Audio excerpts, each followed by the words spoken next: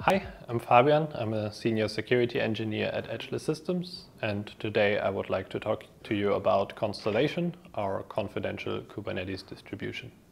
So in the last video, we saw that confidential virtual machines solve a lot of security issues, but a lot of usability issues arise. For example, how to connect multiple CVMs or continue using cloud services.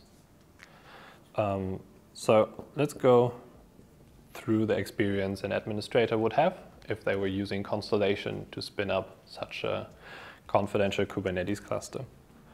So the journey begins by downloading the CLI, and the CLI is the interface the administrator is using to talk to the cloud, but also to the cluster.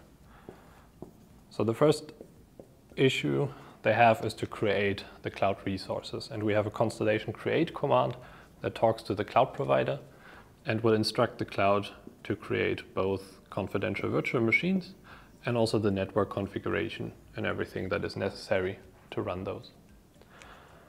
In the second step, the administrator runs the CLI again, but this time with the init or initialize command.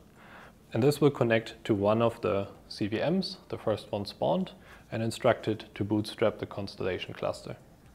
Once the first node is set up, it has all services deployed that allows additional confidential virtual machines to connect to the cluster in a secure way. And for more details, we will have an upcoming video on that topic. But once the initialize command finishes, you have a fully secure confidential Kubernetes cluster you can work with. Additionally, if you want, you can run a third command that verifies the integrity of the whole cluster.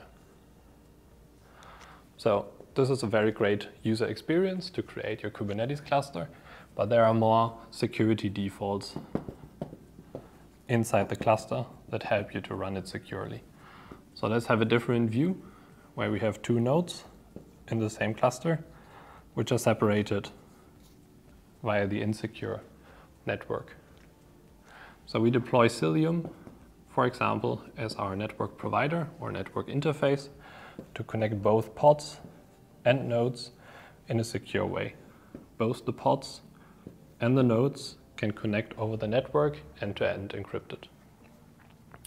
Additionally, we allow to integrate with cloud services, such as a load balancer, but use it on the layer 4. So all connections are only ever terminated inside the cluster, and all the data you transmit to your user is only ever decrypted inside your cluster. The same holds true for storage.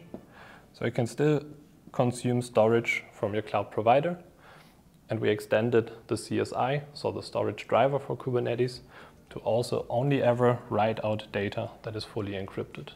You can use the storage from the cloud provider to create a persistent volume or a persistent volume claim and run your stateful workloads inside Constellation as you would in any other Kubernetes distribution.